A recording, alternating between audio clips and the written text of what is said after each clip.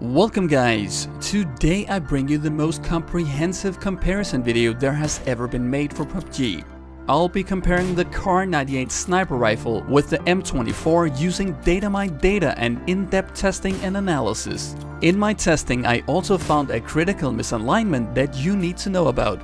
But enough talk, let's get started. The first comparison is damage. Without any armor, we see the base damage of the weapons, where the M24 clearly has the highest. Against level 1 armor, we see something interesting. A Kar98k will not one-shot a level 1 helmet when shooting in the neck, but the M24 will, a clear advantage for the M24. With level 2 armor, headshots are still lethal for both weapons, however neck shots are not lethal with either weapon. When the target is using level 3 armor, none of the weapons will one-shot with a headshot. However, the M24 still does more damage overall. Next is a ballistics comparison, where we will test the bullet velocity and the bullet drop for both weapons. The Kar98k bullet velocity drops fast in the beginning, but then levels out and has a very slow and consistent drop in average bullet velocity. This is naturally due to the effects of drag, where the quicker the bullet travels, the more drag, meaning the faster the bullet slows down. The bullet drop is extremely consistent up to 600 meters, from where the bullet drops twice as fast as before. This makes the Kar98 very intuitive to use when hitting long-range targets up to 600 meters. The M24 has a higher bullet velocity in the beginning of the bullet travel. However, when exceeding 500 meters, the bullet now travels slower than the Kar98k, making long-range shots further away than 500 meters easier to hit with the Kar98k. The bullet drop curve is also less intuitive, but worth mentioning here is that the bullet drop up to 300 meters is very low, which basically makes the weapon feel like a laser on shorter distances. And since most of your snipes are done less than 300 meters away, this is great.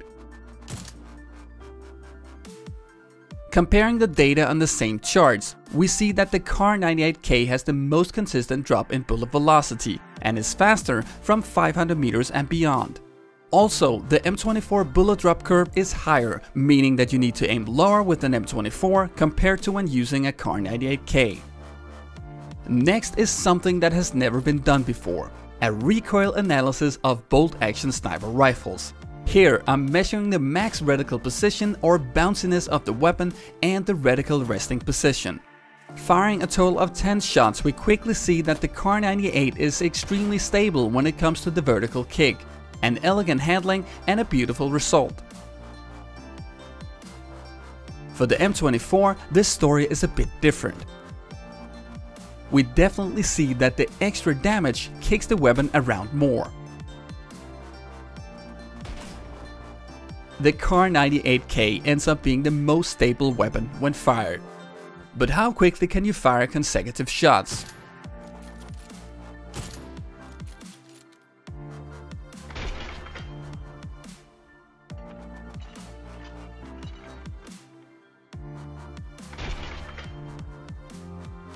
The weapons have an identical rate of fire.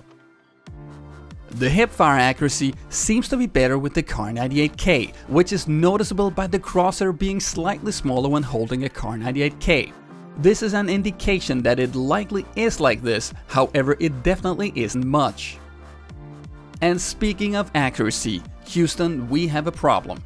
I'm standing a perfect 100 meters away from the target wall, which is also the default zeroing distance of all scopes and sights, meaning that I should hit exactly what I aim at, which is definitely also the case when using a sight or scope.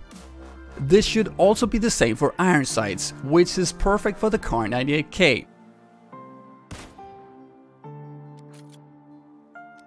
However, when using the M24, we have a significant misalignment, which is exactly why you never hit your shots when using this iron sight.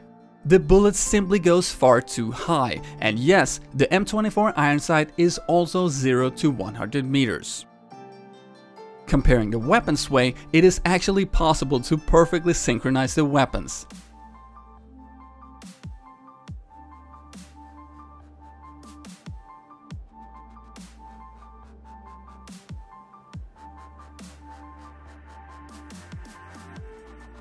This shows that the weapons use the same sway parameters and are equally steady. The ADS speed is also identical.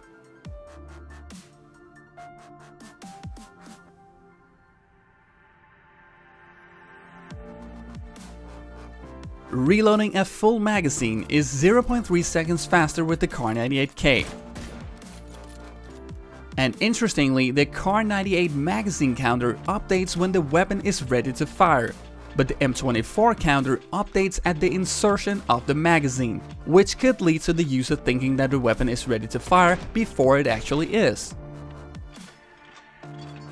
And now for some stealthy stuff.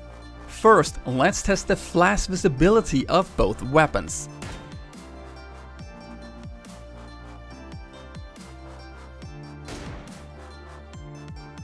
And when going further away,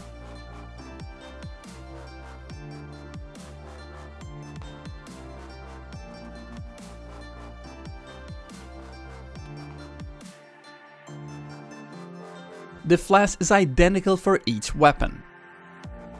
When talking camouflage, the Kar98 is dark with a more natural colored look, which makes it blend in slightly better with most surrounding environment compared to the completely black M24. The barrel length of the Kar98k is shorter than the M24. This means that enemies might spot your M24 when it sticks out of a window, yet another stealth advantage for the Kar98k, making it slightly less likely to get spotted. When reloading the weapons, one of them leaves a trace behind. The M24 magazine drops to the floor and stays there for about a minute, whereas the Kar98k leaves no trace behind. Finally, let's test the sound of each weapon and learn how far away they can be heard. Also pay attention to how the sound changes for each weapon as we get further away. Note that these tests are done with HRTF disabled.